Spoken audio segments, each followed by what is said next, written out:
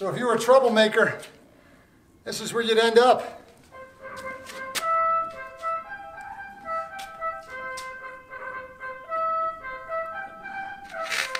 That's good timing.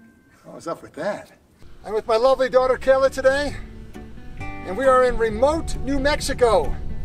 We welcome you to Fort Union National Monument. Military life on the frontier in the 1800s.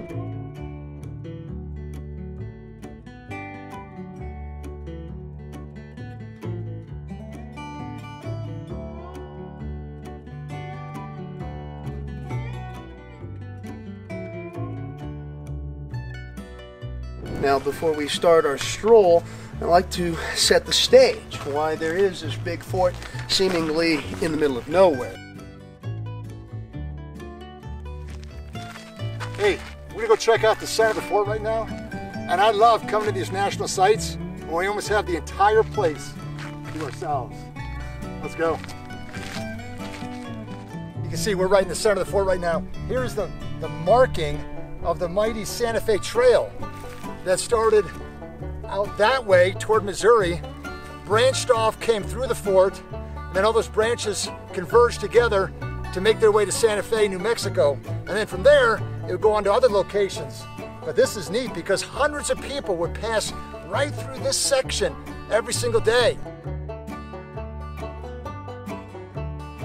So as we are making our way into the interior portion of the fort, you can see over my right shoulder the hospital. They said if you stayed at the hospital, and they treated everything, it was 50 cents a day. Also, this hospital was known as the best hospital within 500 miles. What's also interesting is that the hospital is in this corner, and about 300 yards away, in the opposite corner, is the supply depot.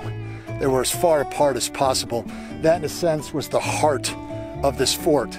This third fort, on top of having an active garrison, is going to be really designed as a depot of military supply to ensure that the Santa Fe Trail is doing its job. You can see why they needed so many storehouse buildings. They say that every single day coming down the Santa Fe Trail, there would be anywhere between 30 and 100 wagon trains. That's not 130 wagons, that's 130 wagon trains. And each wagon train could have up to 200 wagons in it. People picking up supplies, people dropping off supplies. I'll give you a little list of all the supplies, a typical shipment of what came in. And then all those shipments would be inventoried and organized and then redistributed to some, oh, I don't know, what do you think, about 30 different forts out here in the Southwest. So this was the hub. They'd all come here, and then they get farmed out to the other forts as well. That's how the supplies came in. When you get that many people here and that many forts, you need a lot of stuff to keep the people alive. Support buildings for you have your military prison, your mess hall, quarters for laundresses, married enlisted men. Across from the garrison, you have the depot. These were the homes and offices for the quartermaster and his staff, the warehouses where the supplies are kept and stored before being reloaded and sent to other outposts. The transportation corral, where everything from government mules to cavalry horses were stored and fed. These are just two heads. The final piece is, of course, the fort's arsenal, where munitions were actively stored and manufactured.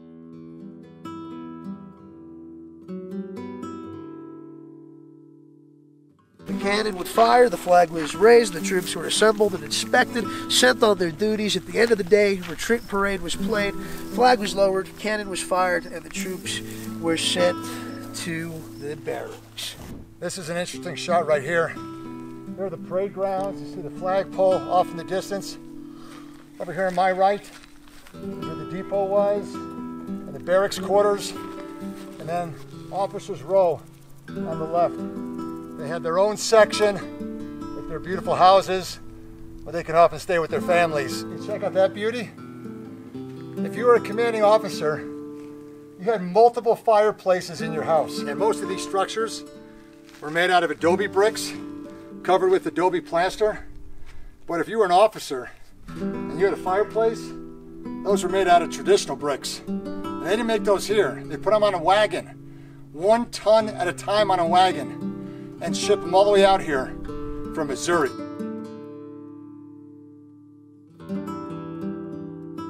And this is where we come to our territorial prison. Not only taking care of soldiers, but also civilians. I'm going to step up here real quick to make sure we don't have any of our slithering or rattling friends hanging out in the cool shade of the cells. Afterwards, I'll invite you guys up to take a look. Please watch your step and keep a note. When you put yourself in those cells, at its peak, you would have had nearly 5 men per cell. Tight quarters, a bucket in the middle. This is where civilian and military authority can be exercised against crime. Fort Union starts to wind down in the 1880s. In 1878, for the first time, the railroad makes it over Raton Pass. 2 years later, it's in Santa Fe. Well, traffic on the overland Santa Fe Trail starts to slow, and you no longer need a large garrison of troops to protect and patrol it. You no longer need warehouses to hold military supplies that aren't coming. In the early 1880s, the arsenal and depot are closed, and the garrison starts to shrink. In 1891, Fort Union finally comes to a close after 4 decades of operation. And it does so because its job is done. The West is won. By 1891, as a new century gets ready to dawn, it's a very different West. For the most part, the open range is being cut up and subdivided by barbed wire. The massive buffalo herds, which once numbered 4.5 million, and were the subsistence of life and culture for the tribes that lived in the Great Plains, well, they're almost all gone. And in their wake, cattle trails are opening up. Overland trails are replaced with iron rails. Settlements are growing. Fort Union has done its job. The West is won. And that's why Fort Union is here as a national monument, to be a bookmark in this chapter of history where a young United States forcefully expanded itself into the West and would come to define the next century forward for those of us that live and travel the West, where we get things like wide open skies, quiet vistas, everything from the sublime, from standing on the rim of the Grand Canyon to the novelty of Disneyland. All over the West was fought and paid for at a very high price. And that's why Fort Union stands. So with that, folks, thank you very much for joining me on a tour through scratching the surface here at Fort Union. There's a lot more to delve into, and unfortunately, even though our ruins aren't in the best shape, it's not really the walls that are significant. It's the stories and history that give them context.